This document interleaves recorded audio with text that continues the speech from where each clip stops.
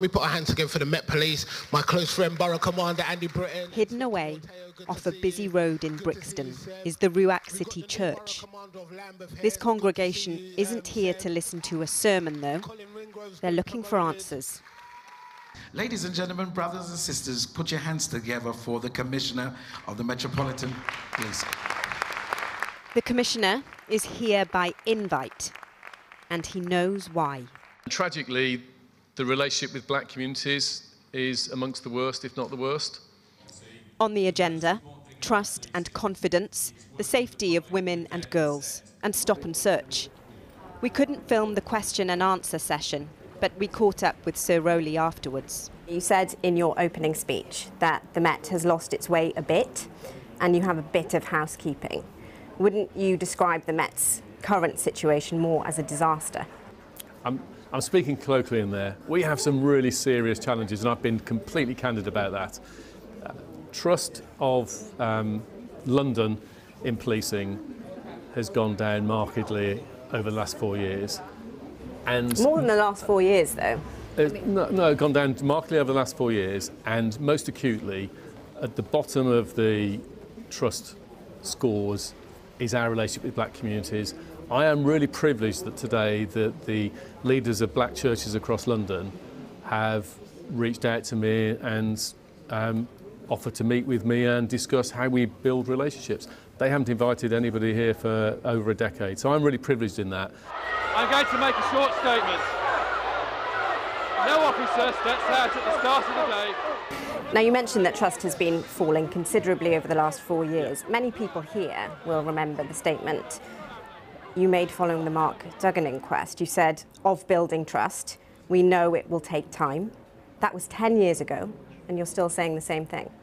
The trust level 10 years ago, if you look at the trust in local policing, it was in the high 60s in percentages, and it was stable at that level, and clearly that was talking about a contentious incident.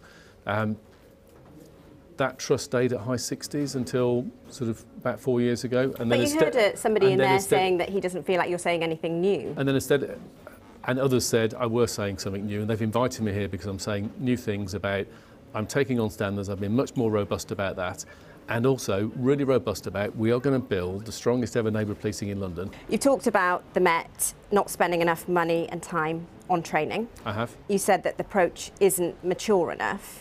Why on earth is the largest police force in this country not spending enough money and time on training? We've had a decade of cuts and resource pressures. It's a real challenge. One comparison I've made is on leadership training. So in the audience today we had Seb, who's the new Chief Superintendent, running a large part of London. A colonel, which is a sort of comparable sized command in the military, will have had 72 weeks of leadership training since leading Sandhurst. Sam will probably not have had even a handful. That is a crazy difference, and that's about cuts in national police training and local. The issue of culture, that's not going to be fixed, is it, with new technology or more staff necessarily? An intelligence function, for example, isn't going to stop officers on WhatsApp groups, you know, joking about calling their pets Auschwitz or referring to women as silly slags. We've got some gruesome cases. I've been really candid. I'm going head on into the storm. We're lifting over the stone, and everything under there we're tackling. Surfacing those issues, of course, puts those stories out publicly, and it's very, very painful, but that's the only way we'll deal with it, is by moving them on. A lot of people feel like those comments are platitudes, and they're looking to you, Commissioner, to say something authentic that comes from your heart. It's nonsense to say it's platitudes, isn't it? When there's cases appearing in public, officers are being sacked. I promised an update at the end of March where we'll be talking about the progress we're making and the reviews we're doing and the toughest approach we're taking to professional standards. They're not platitudes at all. We're making real progress, and I wouldn't have been invited here today if that community thought these were platitudes. I want to ask you, Commissioner, how you are. Does this sit very heavily on your shoulders? It is really painful to be a career police officer in multiple forces, and for us to be in a difficult moment like today. As the tens of thousands of good officers in the force find it very, very painful. So what I've got to do is motivate, train and equip the fantastic people we've got who want to work with different communities in London and build trust, at the same time of dealing with those that our systems and leadership has been too weak at rooting out.